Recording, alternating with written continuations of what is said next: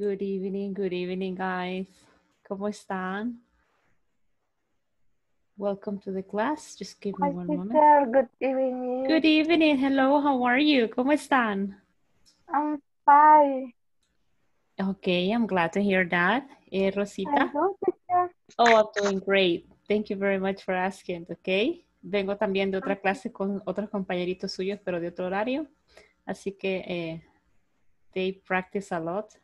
Estuvieron ahí respondiendo, así que súper bien. Y ahora vamos con ustedes, chicos, y lo siento que ayer que no sé qué sucedió. Definitivamente todavía me estoy preguntando qué pasó. Pero I'm here today, ¿verdad? Y pues hoy vamos a tener la clase, ¿verdad? Número, en este caso, 15, ¿ok? Number 15, ¿ok? Y pues mañana, no, perdón, sería session number 14 con ustedes, ¿verdad? Porque vamos a terminar hasta el viernes, ¿ok? We're going to finish classes on Friday, ¿verdad? Por lo mismo que no, pues, ya no pudimos conectarnos ayer, ¿ok? Así que ¿Y cuándo comenzaría el próximo módulo? Fíjese, Rosita, que esa información la dan hasta que ellos ya tienen completa como el cupo, ¿verdad? Y a nosotros también nos dicen el mismo día que les dicen a ustedes, por cierto.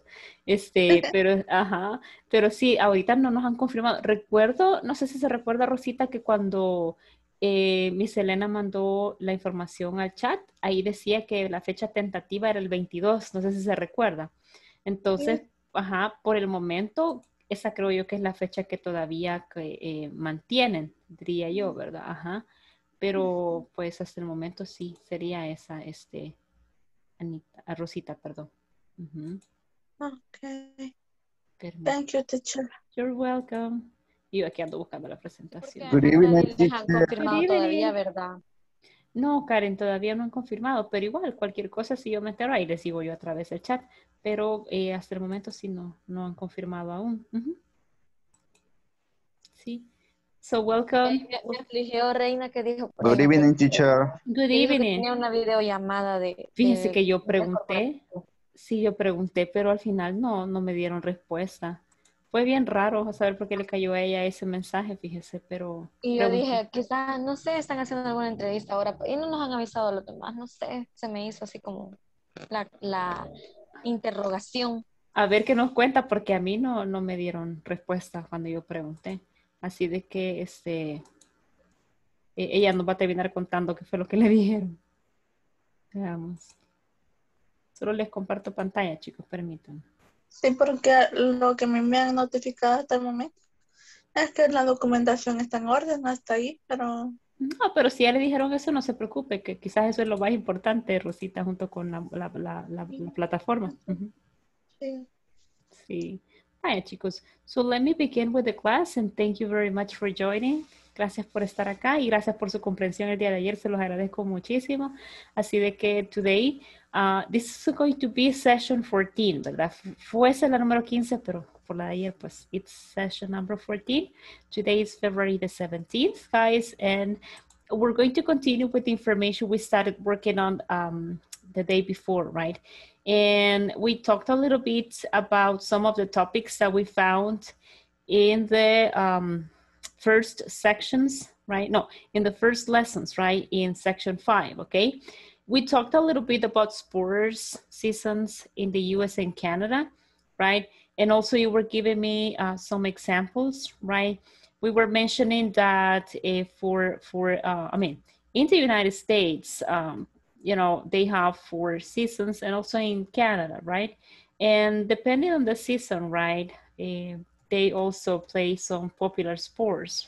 Like for instance, if it's spring, right, people play golf or they play soccer. Now, golf, guys, bueno, aquí queda saber, quizás muy poquita gente la va a practicar, ¿verdad? But it's a sport that's not popular in El Salvador.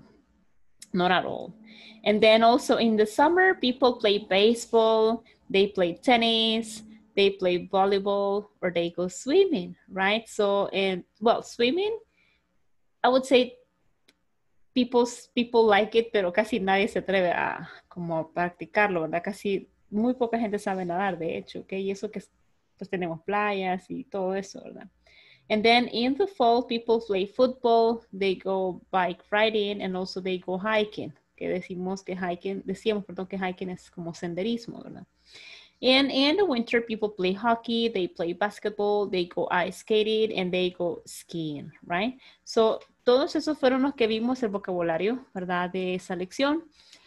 And then we read the conversation. Some of you were volunteers, right, to read the conversation. And we mentioned that it is important to know the structure of WH questions, right, in present simple. Entonces, we talked a little bit about that. And then we moved to the grammar focus, right, which is the simple present WH questions. And then also we were practicing a little bit of each of the WH words que tenemos. Decíamos, what is for things, right? Who is for people, where is for places, how often it's for frequency, and also processes, etc. No, perdón, for frequency, para expresar frecuencia. Then when is for time, and what time, which is for time as well, para la hora, ¿ok? Así que eso fue lo que vimos ese día. Then we introduced, or digamos kind of, right, had an introduction for can and can't, right?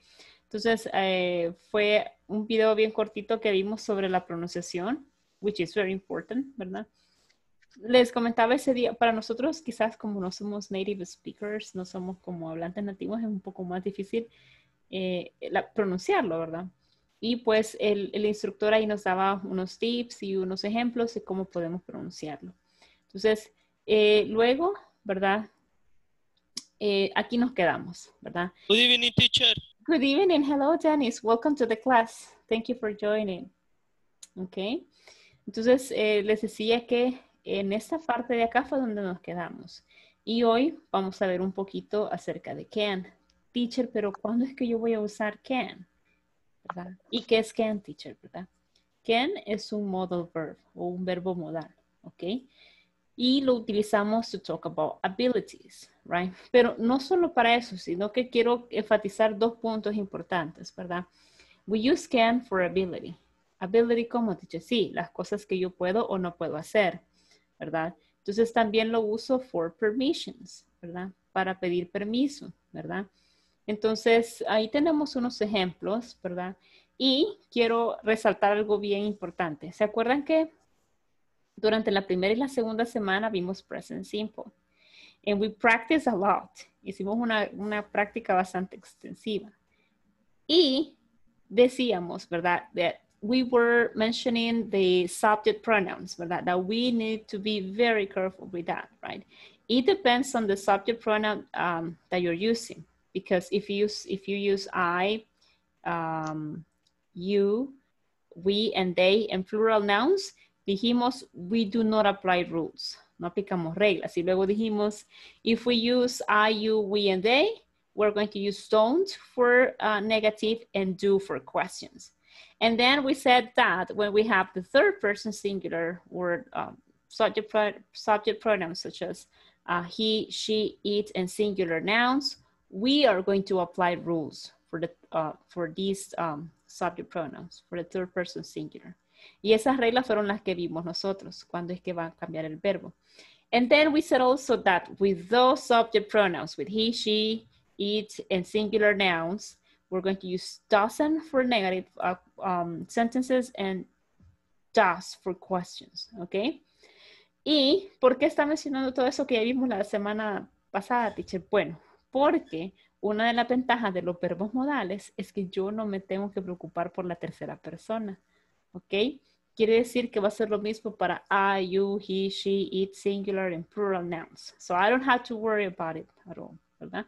Entonces, ustedes se fijan ahí en la tablita, tenemos I, you, he, she, we, and they can sing very well. Or I, you, he, she, we, and they can't sing at all, right? Entonces, si ustedes se fijan, ya no hay más preocupación con respecto a reglas, a modificar verbos o a tener cuidado con la tercera persona. Va a ser igual. ¿Y qué más? Bueno, I have only the affirmative form and can for affirmative form and question, and I have can't, right, for the negative statements, okay? Now, en esta parte de acá vamos a ver afirmativas, negativas y preguntas, ¿verdad? De hecho, el instructor en la parte del video, ahí por eso siempre les tomo estas capturas de pantalla. Si ustedes se fijan, he was focusing on questions, ¿verdad? Estaba enfocándose en preguntas, ¿ok? But, teacher, y entonces, ¿cuál es la estructura que nosotros tenemos en can't, ¿verdad? Y cómo lo vamos a utilizar. Bueno, lo vamos a presentar a continuación, ¿verdad? Decíamos, chicos, que para can and can't, perdón, para can tenemos affirmative form, negative form, and question form, ¿verdad? Entonces, también les acabo de mencionar that you don't have to worry about the third person singular, right? No, it's like you're going to use can for everybody, as you can see it on the board, ¿verdad? Como lo puede ver ahí en esa pizarrita.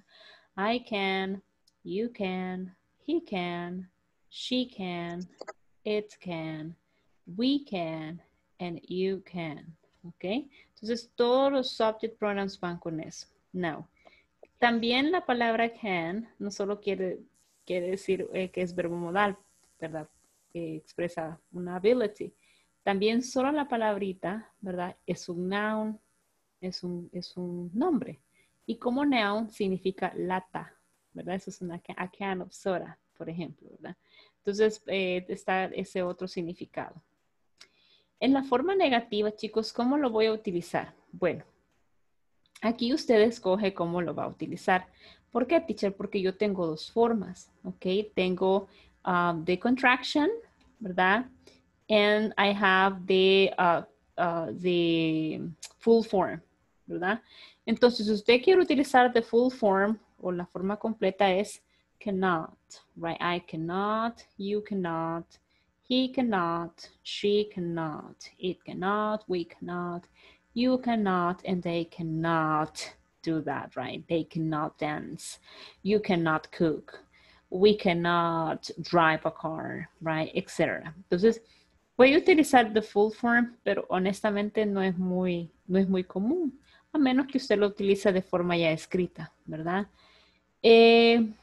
Luego tenemos the contraction, which is can't, right?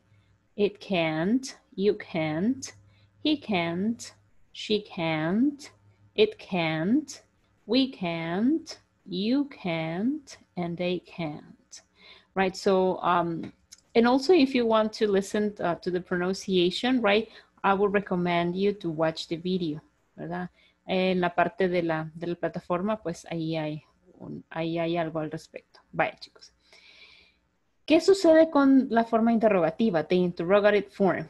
Es lo mismo, es súper fácil. ¿Qué va a suceder aquí? There's a switch. There's a switch, okay, between the subject and the modal, okay? Entonces, the subject comes at the beginning, perdón, can comes at the beginning and then subject goes to the second place. Entonces, ya no es I can, sino que es Good evening. can I. Good evening, hello, welcome. Welcome to the class. Ya no es you can, sino que es can you. Ok. Y también tengo los short answers, ¿verdad? En este caso tengo yes, I can, or yes, you can, or no, I can't, or no, you can't. Bueno, entonces en este caso si es he, teacher, ya no es he can, sino que es can he. Or ya no es she can, sino can she. ¿Verdad? Entonces también, igual si es it, can it, right? Y lo mismo, ¿verdad? Si yo quiero dar como short answers, ¿ok? Voy a utilizarlos como están acá, ¿verdad? Yes, he can, or yes, she can. Can she dance? Yes, she can, teacher. Can he drive? No, no, he can't. Entonces, igual lo mismo abajo, chicos. Ya no es we can, sino can we? Teacher, can we review the present simple form, right? Or teacher, can we have more exercises, right? To practice. Ya no es you can, sino que es can you open the door, please? Okay. Can you tell me your name, right? Can you pass me the salt? Ya no es they can, sino que es can they? Can they speak English, right? Can they dance? Can they cook, right? And then again, we got the short answers. Si ustedes se fijan en las formas de las short answers, todo lo que hay que cambiar nada más es el subject, ¿verdad? O si es sí o no, ¿verdad? Si es sí o no, and then the subject. Can we review the present simple form? Yes, we can, right? Can you tell me your name? No, I can't. Can they dance? Yes, they can, right? Entonces, ¿hay alguna pregunta hasta el momento, chicos, con la forma afirmativa, negativa o interrogativa del verbo modal can't? ¿Preguntas, chicos, o está claro? No questions? So far, so good? No, teacher. Ok, remember, so far, so good, dijimos, significa todo bien hasta el momento, ¿verdad? So far, so good, todo bien hasta el momento. Muy bien. Okay, so very good. Let's move on then. Give me 1 second. Okay. Now, decíamos que el primer uso, ¿verdad? Que yo tengo para can es ability. ¿Cómo así, teacher? Ability, those things, you know, that I'm able to do, ¿verdad? Los que sí puedo hacer, cosas que sí puedo hacer. Por ejemplo, in my case, I'm sorry, I can cook, right? I can speak in English, and I can, I can paint. No es cierto, ¿verdad? Pero I can paint, okay? So I can cook, dije, I can speak English, and I can paint, okay? Now, what about this? What about this? Give me 1 second. Voy a apuntar las mías en una parte de la pizarrita. Y luego van a hacer las de ustedes. Pizarrita, acá. 1 second. Creo que uno de ustedes me está hablando acá.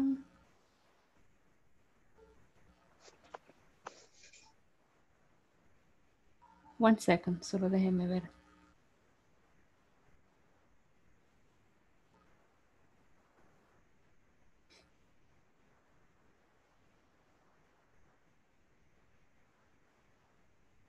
Un momento.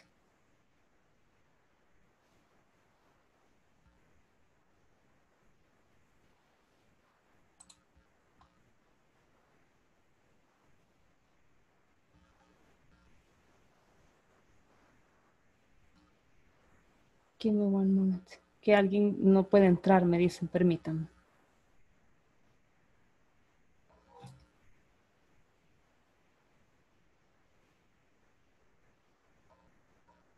Solo déjeme y le muestro aquí a la persona porque dice que necesita entrar a la clase. Pero no sé qué está pasando, fíjense. Give me 1 second.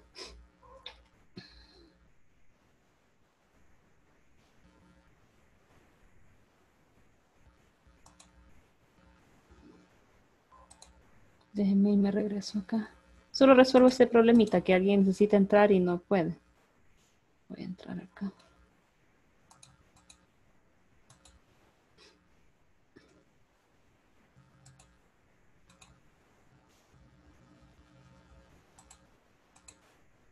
No sé por qué no lo deja.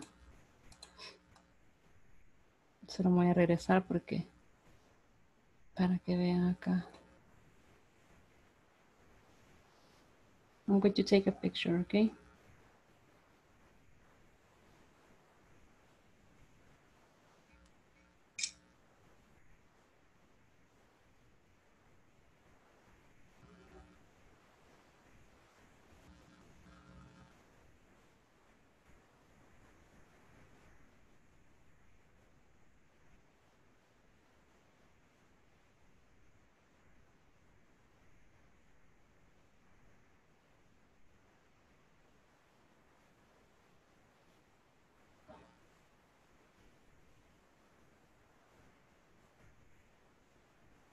Oh my goodness, se ha trabado el teléfono.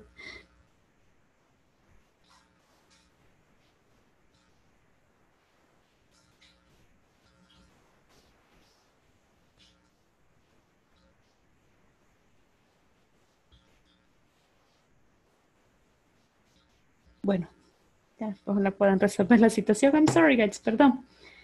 Quería esperar a la persona, pero creo que no va a poder entrar. Bueno, ya estuvo. Vale, entonces decíamos, chicos, que, bueno, este era el interrogative form, ¿verdad? Si tengo interrogative form, ¿verdad? O ya sea affirmative, o ya sea negative or question, ¿verdad? Vamos a usarlo para hablar de las cosas que podemos y no podemos hacer, ¿ok? Entonces yo estaba a punto de darles un ejemplo. Let's see. Here, annotate. Ok, give me one second, que me están pidiendo acá algo de coordinación. Give me one moment. Perdón, chicos.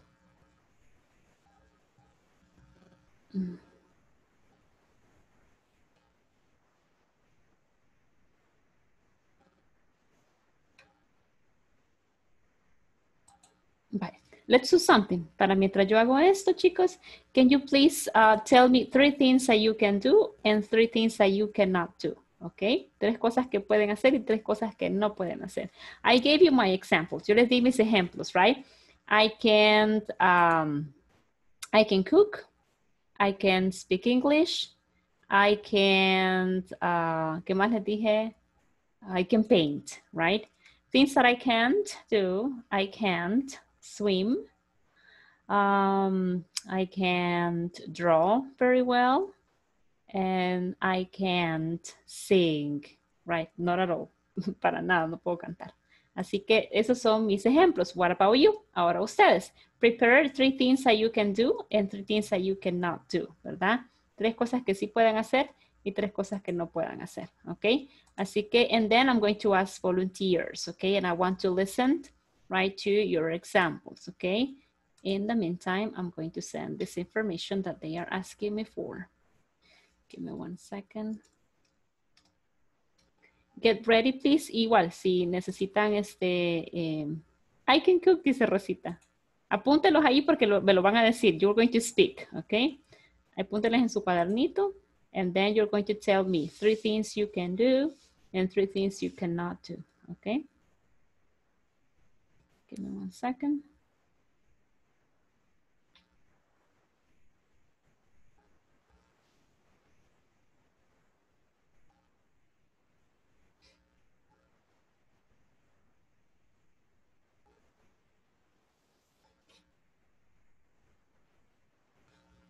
Let me know when you're ready. You can raise your hand and just say, and you can tell the teacher I'm ready, ¿verdad? Vamos a ver.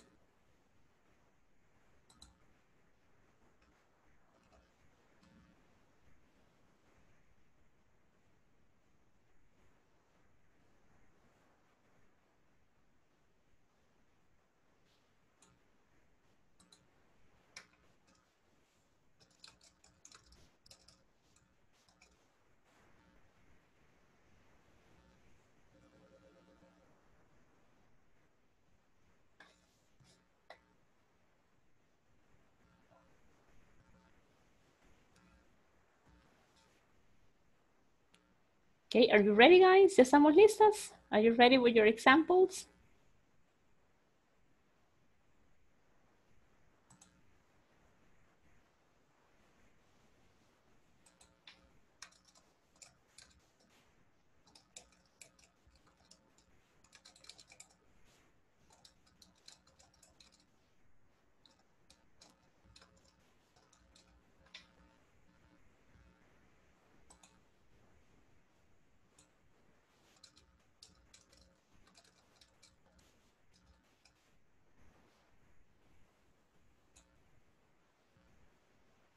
Bueno, ya nos respondieron. They will tell us, okay?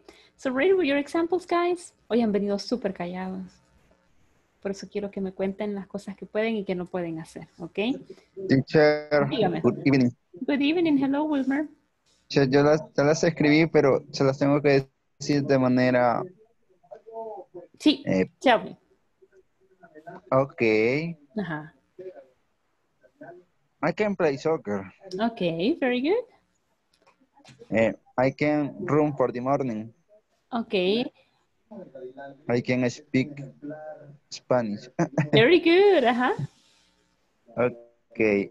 And I things that you can't? cannot speak Nahuatl. Okay. I cannot drink milk. Oh, really? Okay. Yes. I cannot play basketball. You cannot play basketball. Okay, very good. Yes. Excellent. Thank you very much, Wilmer. Okay, Okay, so teacher. thank you. Okay, who's next? Oh, Wilmer, can you choose someone else? Bueno, Iván levantó la mano. So, Ivan. So, thank you, Ivan. Mis ejemplos son, Eh, primero, no sé si va a hablar Wilmer. Wilmer, thank you. Ya nos levantó la manita aquí, Ivan, así que él va a continuar. Thank you very much. I can swim. Mhm. I can repair computers. Okay. And I can drink milk. Okay, very good.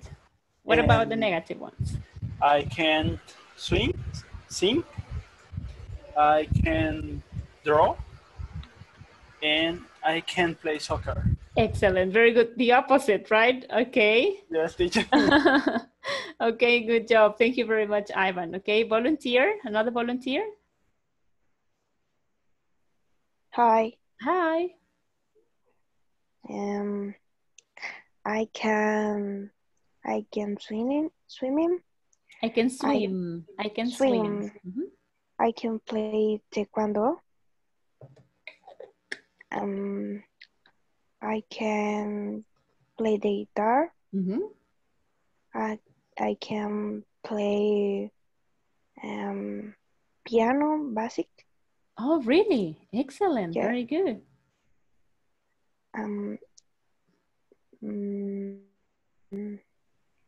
I can't ride bicycle. Oh, okay.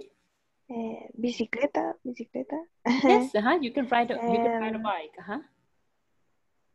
Yeah. I don't know. No, but you're doing great. Muy buen trabajo. Ajá. ¿Cuántas le faltan? You can do it. You can do it.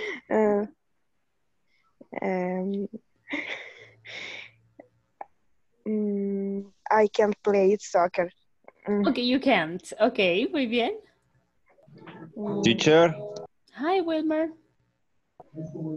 dijo que podía taekwondo, ¿verdad? Sí, sí.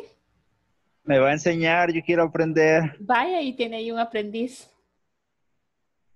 Cuidadito con quién le No me quiere fijé robar a qué la lo dijo, teacher. pero me tiene que enseñar. Cabal. Very good. Excellent. Pero no sé si había terminado sus oraciones ella. Fantástico que pueda eso. Yes, wonderful. Okay. Okay, bueno, veamos. No sé si I can exercise in the morning, dice Elizabeth. Okay, very good. Quiero ver el chat. Dice Elizabeth, I can cook, I can put on makeup. ¿Maquillarme? Sería, I can put on makeup. Me puedo aplicar maquillaje. And then she says also, I can't dance salsa, dice. I can't speak French and I can't sing. Okay, very good. Dice Rosita, I can cook. Bueno, Rosita, y sus ejemplos, díganos. Cuéntenos. Okay, also I can make you... No puedo maquillarme. I can't. Dígame la oración, así. Ahí veo el ejemplo en la que yo puse ahí en el chat. Now, you tell me that one, but in negative. ¿Me escuchan? Anita, perdón, Rosita. ¿Me Sí. escucha, Rosita? Ok. Pensé que no me escuchaba. Pero... I can cook. Ok. I can dance. Ajá. I can play in the computer. Mhm. En negativo, I can't. Así, ¿verdad? I can't. En negativo, ¿cómo se dice? ¿Cuál, Rosita? I can play basketball. Okay, very good. Excellent. Thank you very much, Rosita, for your sentences. Lisbeth, I would like to listen to your sentences. I see them here, but would you like to read them? Sorry, I have a question. Dígame, Lisbeth. I am Karen.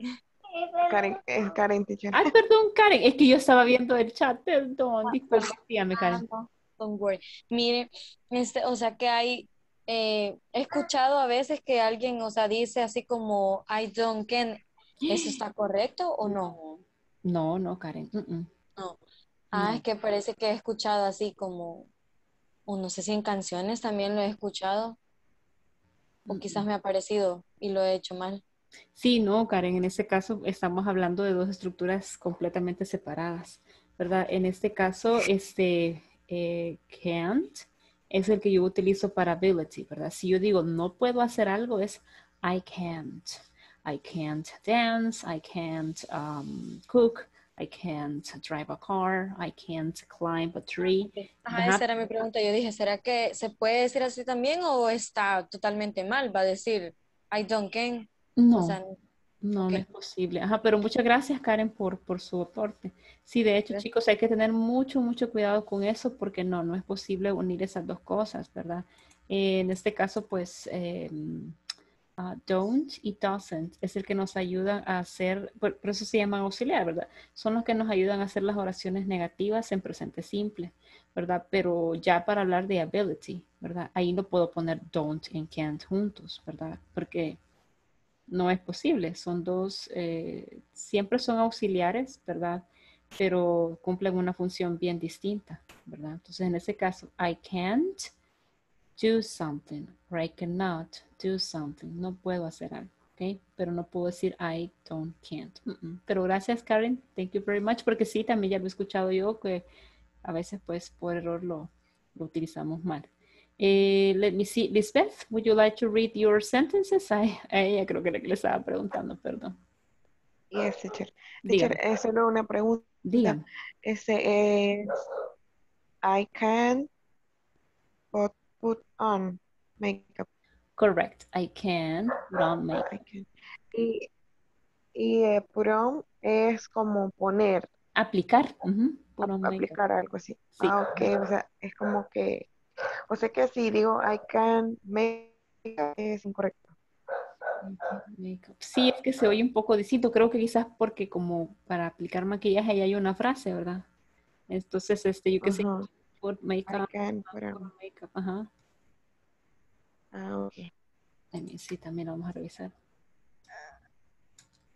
I'm going to look for it. Siga usted, aquí lo busco yo el ejemplo para que lo veamos. Ajá. A ver. I can cook.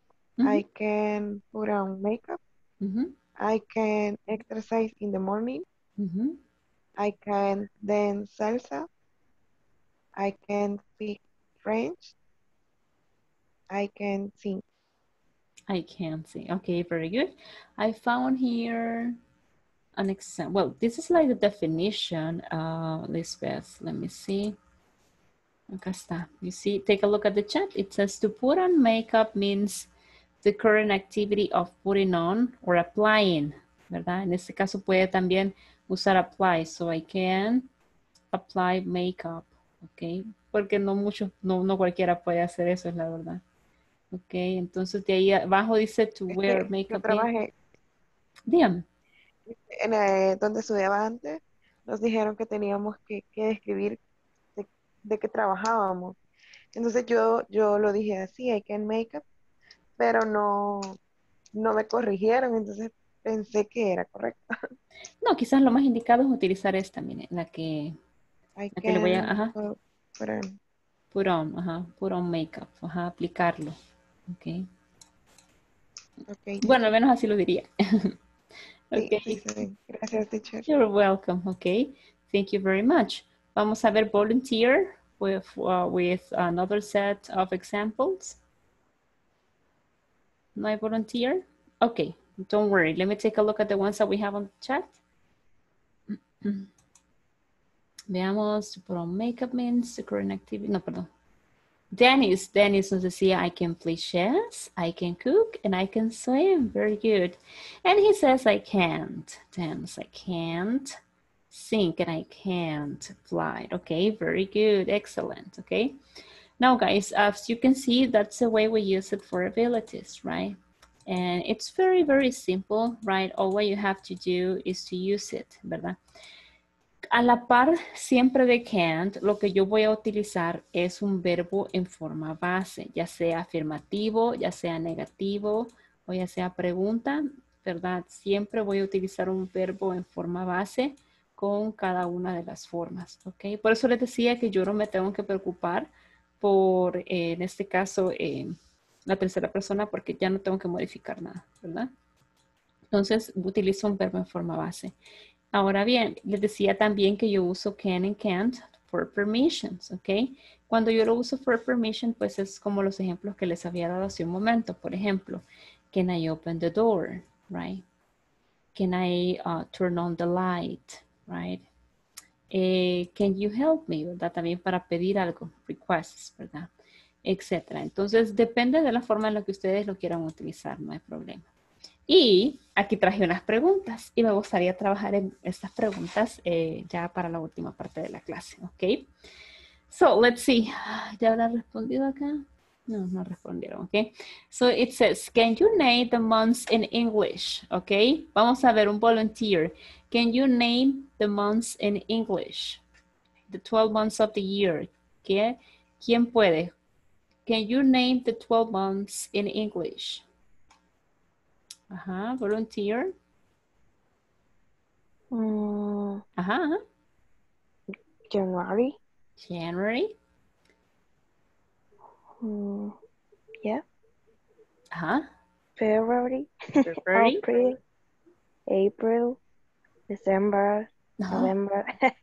In order. Okay. Ajá.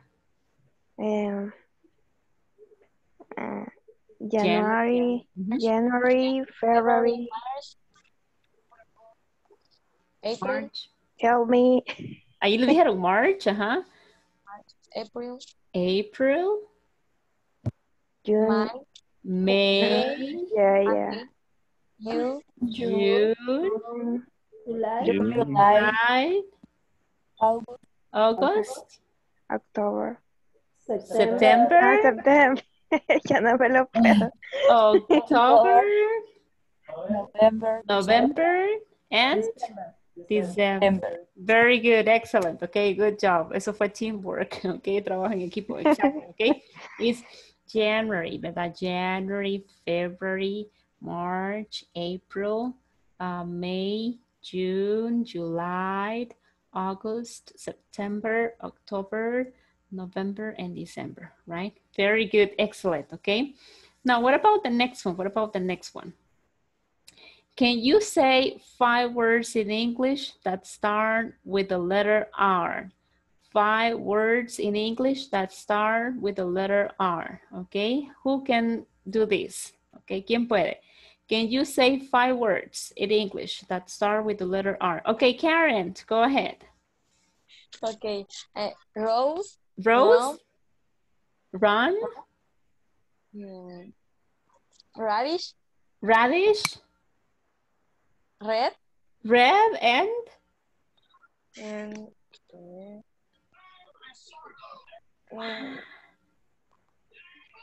can I help me? Yes, some help. Ayúdenle a Karen, ella les ayudó, ¿ok? Rose. Rain. Ay, no escucho. Rice, okay, very good, excellent, okay. Good job, okay, very good. 5 words, okay, in English that start with the letter R, excellent. Vaya, yo tengo 2 manitas más, espérenme, te quiero ver. Quiero ver quiénes son. Dennis, okay, Dennis, tell me. ¿Esa misma? Sí, teacher. Vaya, dígame pues, ajá. Rabbit. Red. Red.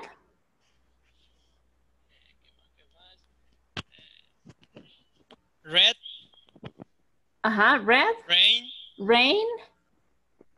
Y la última, la última. Ayúdenle. Ah, se me olvida, teacher.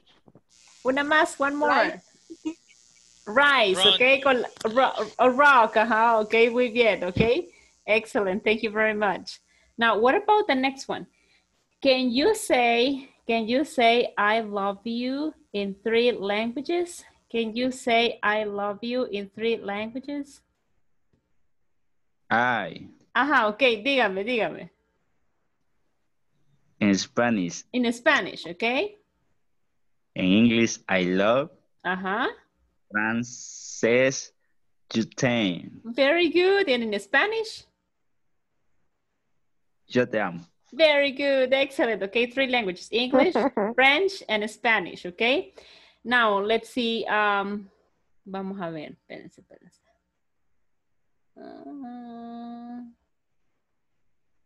Can you name the days of the week in English? Fast. Así rapidito. Ajá. Okay, Lisbeth, go ahead. Monday, Ajá. Tuesday, Tuesday, Wednesday, Wednesday, Thursday, Friday, and Friday. Okay, very good, excellent. And I'm going to talk a little bit about this one. I'm going to type it in the chat. Ahí tenemos Monday, como Monday. Tenemos luego Tuesday. Luego tenemos is Wednesday. ¿Ok? Pero fíjense que con Wednesday el spelling es como un poquito, ¿cómo lo puedo decir? Confuso. ¿Ok? ¿Por qué? Porque es como que si no como que si lo dijésemos así, miren. Wednesday. ¿Ok? Lo pronunciaríamos de esta forma, como se lo voy a digitar ahorita. ¿Ok? Es como que lo dijésemos así. Como eso, Wednesday, ¿verdad? Esa letra D pareciera como que no se escucha, ¿ya ven? Wednesday. ¿Ok? Y luego tenemos Thursday, right? Thursday. And then we got Friday, okay? And then we got Sunday, okay? So that's gonna be Monday, Tuesday, Wednesday, Thursday, Friday, and Sunday. Vamos a ver todos juntos, lo vamos a decir. Yo lo digo primero y luego ustedes lo repiten. Monday, Tuesday, Wednesday, Thursday, Friday, Saturday, Sunday. La teacher se saltó un día, ¿verdad? Ok, very good, thank you, ok. Y veamos lo de los meses, veamos. Vamos a ver. Tenemos el primero que es, repeat, January.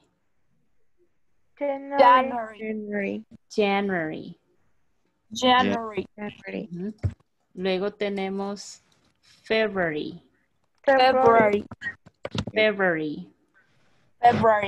February, ok. Luego tenemos March.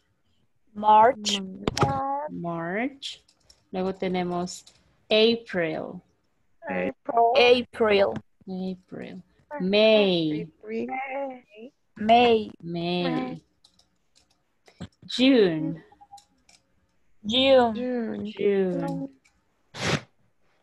Give me 1 second. July. Okay. Luego tenemos August.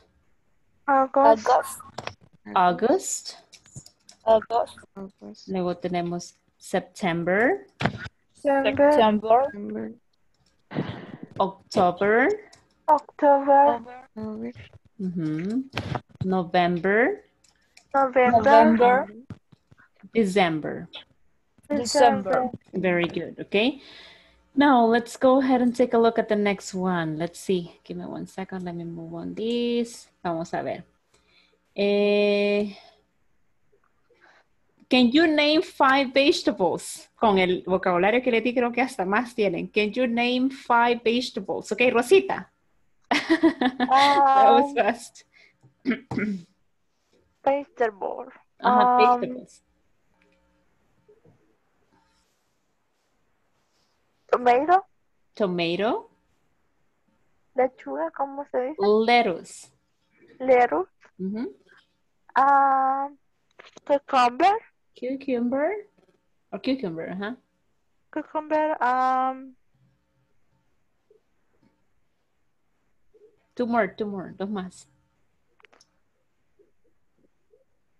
Do you want some help? berenjena, eggplant, Eggplant, okay. And the last one?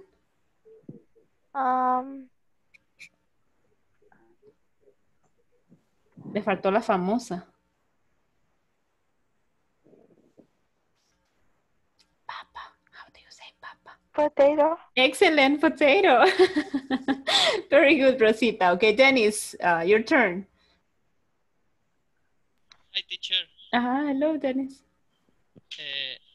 Carrot, Carrot, okay, muy bien.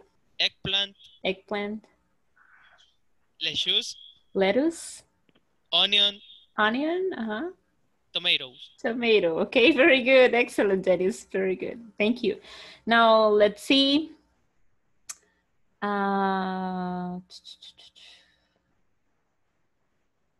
Can you name 5 jobs? Can you name 5 jobs in English? Okay, Wilbur, go ahead. Nurse, Okay. doctor, Doctor, engineer, plumber, plumber. One more, uno más. Police station. police officer, Police officer, because the police station is a place. Police officer. Okay, thank you very much. Okay, what about you, Ivan? Let's see. Teacher. Teacher, ese esperaba que dijera, ¿verdad? Teacher, muy bien. Waitress. Waitress. Waitress, Waitress. Waiter. Cashier. Cashier and Secretary. Security guard. Security guard, ok. Muy bien. Veo que se recuerdan del vocabulario que vimos la semana antepasada, fue. Ok, excelente. Thank you very much, Ivan. Dennis, you want to participate? Yes, teacher. Vaya, let's start. Firefighter, muy bien. accountant, cashier, muy bien. salesperson, architect. Good job, guys. Very good. Muy buen trabajo, ok, con los jobs. Veamos. What about this one? Can you name 5 parts of the house? Can you name 5 parts of the house? Bedroom, bathroom. Okay. Okay, bedroom, Living room. Garden. Drive-in. Course. Yard. Yard. Yard, ok. Muy bien. ¿Alguien más? ¿Qué le hizo falta ahí a Fiore? Cochera. Ok, the garage. ¿Qué Garage. más? Kitchen. Dígame, es que Fiore la corrió, ¿verdad? Dígame. Kitchen. Kitchen. It's true. Ok, it's true. Es que viene mi hija Fiore porque mi hija se llama Fiorella también como usted. Ay, qué lindo. Y viene acá a la puerta, entonces she didn't know, no sabía ella que yo tenía una alumna que se llama Fiorella, así que she was like at the door, she was like, ok, así que sí, aquí tengo su tocaya, Fiore, ok. Sí. Ok, thank you. Vaya, yes, kitchen, ¿verdad? Estaba mencionando esa ahí. Vamos a ver. La siguiente. Can you say the names of 5 classmates? 5 classmates. Ajá. Así rapidito. Ivan. Rosita, Anita, Iván.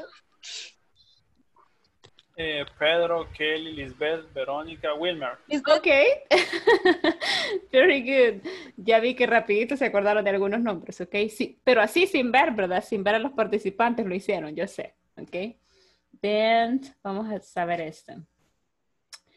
Can you spell the word whiteboard? Can you spell the word whiteboard? Eso ya cabe. Can you spell the word whiteboard? Volunteer? Dennis, go ahead. WHITABOIRD.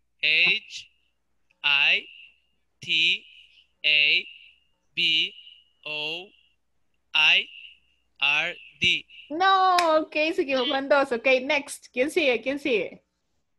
Ok, Karen. Vaya, Karen, ajá. WHITEBOARD.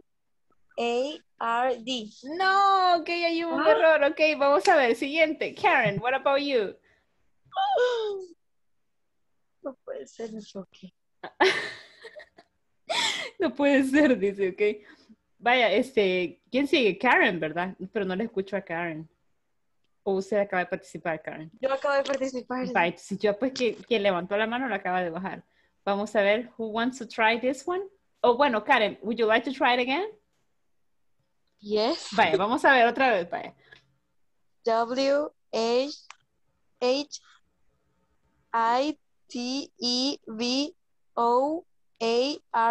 Ok, hoy sí, o quizás la teacher no escuchó bien la vez anterior, pero sí, estuvo bien. Hoy sí, thank you very much, Karen.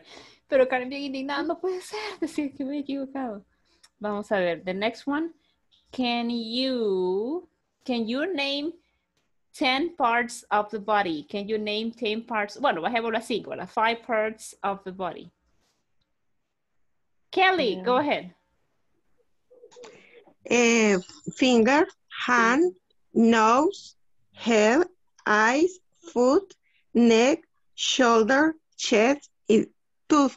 Okay, toes, ajá. Toes. Ok, 10 parts of the body. Muy bien, Kelly, pero rapidito se acordó. Excelente. Thank you very much. Vamos a ver la siguiente. Can you say the following sentence fast? Dice la pregunta. Can you say fast? She sells seashells on the seashore. Okay, vamos a ver. Would you like to try? She sells, blah, blah, blah, blah. Se equivocó la teacher. She sells on the seashore. Okay, practice it. Okay, vamos a, Rosita levantó la mano, va. Okay, está lista. Vaya, Rosita, dele. She says on the seashore. Okay, very good. ¿Saben qué son esos? Se lo voy a poner acá en el chat. La lengua. Exactly, son tongue twisters. Tongue twisters, ajá. Tongue twisters, okay? She sells seashells on the seashore. Very good, but faster, ¿verdad? She sells blah, blah, blah, blah. She sells on the seashore. Ajá. Es bien difícil, está bien difícil, Sí. okay? Okay, Dennis, you want to try? Yes, teacher. Vaya, go ahead. She sells seashells on the seashore. Very good, muy bien, excelente. Vaya, vean el siguiente. Can you say fast? The butter with the butter is the butter that is better. Okay? The butter with the butter is the butter that is better. Okay? The butter with the butter is the butter. Vaya, practice it. Vaya. The butter with the butter is the butter that is better. The butter with the butter is the butter that is better. The butter with the butter is the butter that is better. So you have to say it fast, okay? You have to say it like this. ¿Alguien que se atreva? Ya no. Hoy todos se quedaron callados. Vaya, Rosita, otra vez. Vaya. The butter with the butter is the butter that is water. Better. Better. Better. Ok. Better. Thank you, Rosita. ¿Quién más? ¿Escuchó a alguien que dijo yo, teacher? Yo, Dígame. the butter with the butter is the butter that is better. Muy bien, ok. ¿Alguien más? The better with the butter is the butter that is better. Se cambió un pedacito. The butter with the butter is butter that is better. Ajá. Ay, me confundo con butter and butter. Ajá. Ok, veamos. Quiero ver la última. Bueno, veamos esta. Can you spell the word lemonade? Can you spell the word lemonade? Volunteer? Nobody. Okay, Rosita and then Dennis. Rosita. Lemonade. Very good. Faster, Dennis. Faster. Okay, teacher. Lemonade. Very good. Ahora, Wilmer. Todavía más rápido. Faster than that. Vamos, Wilmer. No se le escucha. Creo que lo tiene en mute el micrófono.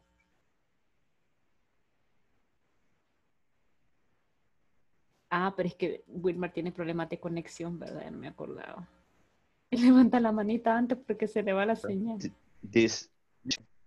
Sí, se escucha. La misma palabra. Sí, la misma, Wilmer. Ok, teacher. Ajá. Permítame, solo me cargue la imagen. Ok. Vale. Lemonade, ¿verdad? Sí. Ok. Lemonade. Excellent, very good. Thank you very much. Now, guys, generally when we use can, right, is to talk about that, to talk about abilities, ¿verdad? Para hablar de lo que podemos y lo que no podemos hacer. La estructura que vimos es bien sencilla. Si ustedes se fijan, bueno, primero también, gracias por su participación, estuvo genial, lo hicieron súper bien. Y con respecto a la estructura, chicos, veamos acá. Dijimos que cuando usamos can, vamos a usar el subject, ¿verdad? Mi subject. Luego de mi subject voy a usar el verbo modal que es can o puede ser cannot, ¿verdad? Depende si es afirmativo o positivo. Luego, chicos, yo voy a utilizar un verbo, pero ese verbo tiene que estar en forma base o base form. Ese no es best friend, ¿verdad? Ya les he dicho, es de base form, ¿ok? Y luego también dijimos que después del verbo en forma base vamos a tener el complemento, ¿ok? Entonces, cuando yo tengo todos mis elementos, ¿verdad? En orden como lo que acabamos de, las oraciones que vimos al principio, las cosas que ustedes nos compartieron que pueden y no pueden hacer, esa misma estructura llevaba. Si es negativa, pues todo lo que yo tengo que hacer es, siempre voy a usar los mismos elementos, ¿verdad? Subject, pero en este caso pues voy a usar can't o cannot, ¿verdad? Más mi verbo, ¿verdad? En forma base, en base form, más mi complement, ¿ok? Complement. Entonces, y si es una pregunta, pues como los acabamos de utilizar hace un momento. Can, ¿verdad? Primero voy a usar can para mis preguntas, ¿verdad? El auxiliar al principio. Luego hay un cambio, ¿verdad? Tengo mi subject. Después tendría siempre, ¿verdad? El verbo, si ustedes se fijan, miren, ahí queda en el mismo lugar, ¿verdad? Entonces sería base form, ¿verdad? Y luego pues necesitaría siempre, si es necesario, ¿verdad? Algún complemento. Y por último, mi question mark, ¿verdad? Entonces prácticamente, chicos, esa es la estructura que hemos como revisado, ¿verdad? De una forma distinta, diferente, ¿verdad? Pero más o menos así es como va.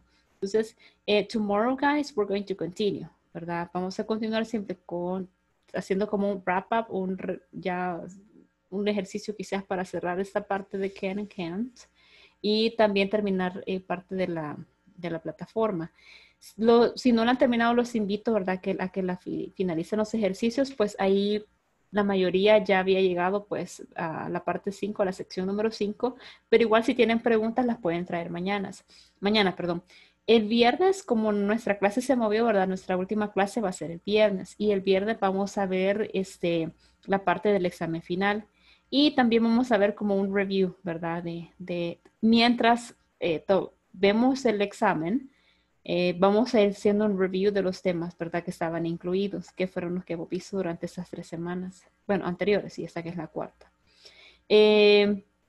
Así que chicos, igual si tienen preguntas, tráiganlas mañana. Con mucho gusto, pues yo les ayudo o aquí lo revisamos. Así que thank you very much for joining. Muchas gracias por acompañarme. Lo hicieron súper genial.